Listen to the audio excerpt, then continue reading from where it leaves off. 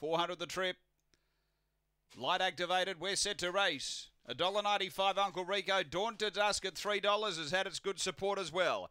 On their way. And Dawn to Dusk begins well. It had Superior Toe. Got over to lead by 3. Claretown Lily, Uncle Rico. Then came Emily Judge, Aston Emilio and Viking Storm down the back. Dawn to Dusk away by 4. Uncle Rico doing the chasing. Then Emily Judge behind those Aston Emilio. But on the turn, Dawn to Dusk had the lead. It's clear over Emily Judge and Uncle Rico. And Dawn to Dusk too good. Emily Judge second. Uncle Rico third. And Aston Emilio.